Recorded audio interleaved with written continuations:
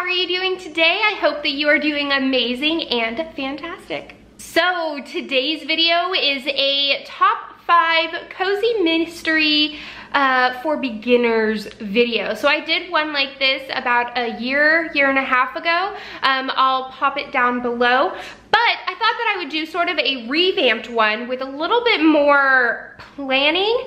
I have 5 cozy mysteries that range from magic and baking, flowers, regular baking, 1 regular magic, and 1 thrift DIY. So if you love any of those things, then continue watching.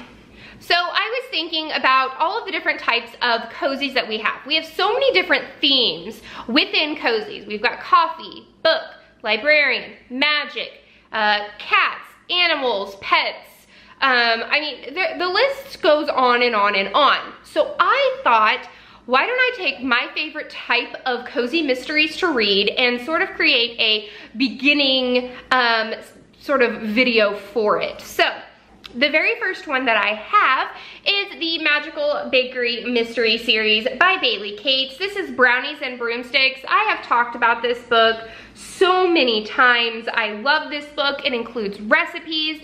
This is all about Katie Lightfoot, and she's starting over in Savannah, and she is opening up a bakery with her aunt and her uncle. She soon finds out that she has a magical ability with herbs and being able to cook and sort of put magic into what she's baking. And I love the fact that this series also has a mystery within a mystery about Katie Lightfoot's powers.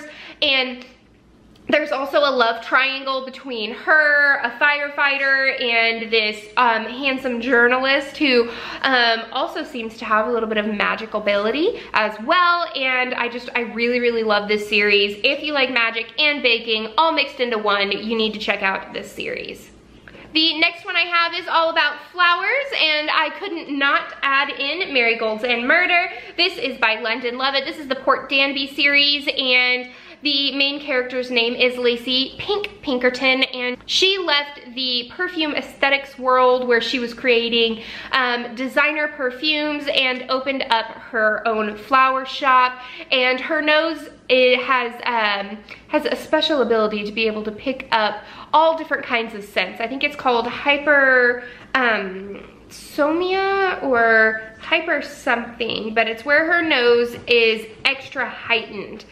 She has a heightened sense of smell that proves to be of use once again when a Port Danby neighbor turns up dead, and she sort of gets herself in a love triangle as well, but I don't want to spoil anything, but you guys need to go and pick this up if you love nature and you love small town type of books.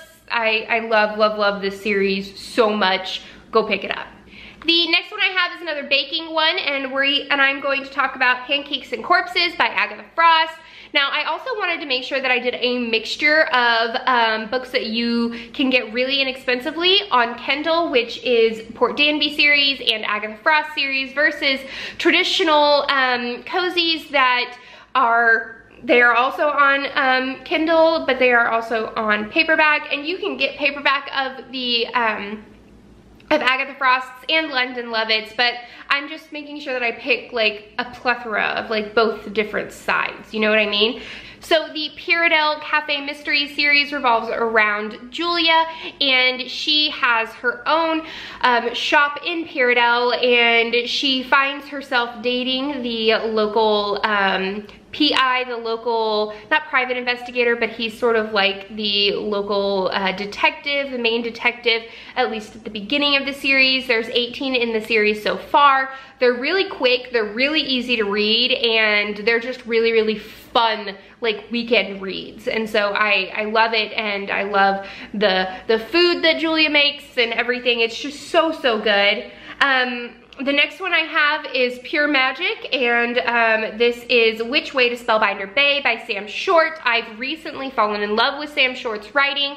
He is a wonderful cozy mystery author, and he does his travels and really makes sure that he knows what the place looks like and where it's based off of and everything like that. And this follows a young witch who didn't know she was a witch, and sort of her journey to come to terms with who she is, what her family is, the past behind her mother, finding family, and little magical murders along the way. I mean, what's not to love about that, right? So you need to go and check out the Which Way to Spellbinder Bay mystery series. And last but not least is a thrift sort of DIY kind of cozy, and that is the Whole Cat and Caboodle by Sofie Ryan. This is the Second Chance cat mystery series, so we've got sort of like cats mixed in as well as thrifting and DIYing, and I am really enjoying it so far. I have read the first one, which was a cozy mystery book club book, and so we've got a live stream. It's either on, I think it's on Angela's channel. You can go and check her out and what we thought of the book after you've read it, but it's a whole entire series, and it's just really cute. I love that she talks about different ways to fix things, but she also, it's really fun. If you love like saucy, spicy kind of like protagonists and older ladies, you'll love this series as well. So that's the end of this chapter of Courtagonist. What did you guys think about the Cozy Mystery for Beginners revamp? Let me know what you thought. Maybe another one that you would like to see, maybe some themes that you would like to see that I could recommend. Let me know down below. Please give this video a thumbs up and subscribe if you haven't already. And until next time, guys, happy reading.